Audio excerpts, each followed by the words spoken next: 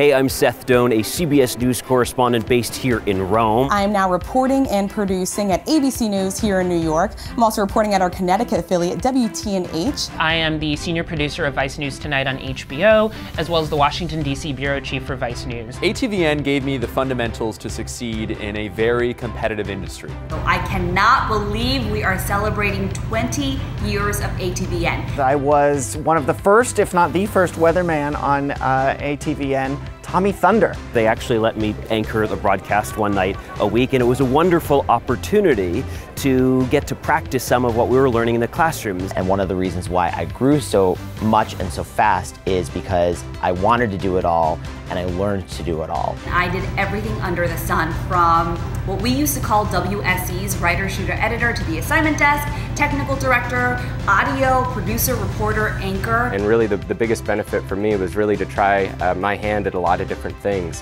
which was extremely valuable as I started my career. And while I'm in the field, I report, I edit, I shoot, and I produce. And those are all skills that I learned at USC through Annenberg TV News. But really the best thing is that all of those different parts that all of those students are doing, you get to help lead a newsroom to turn in an actual newscast at the end of the night every night. I've really got to learn from a diverse group of individuals who are embracing the changes that are happening in journalism right now and taking them to the next level. So congratulations USC Annenberg and ATVN on 2 decades of training some of the best journalists in the business. Happy 20th anniversary. Fight on, guys.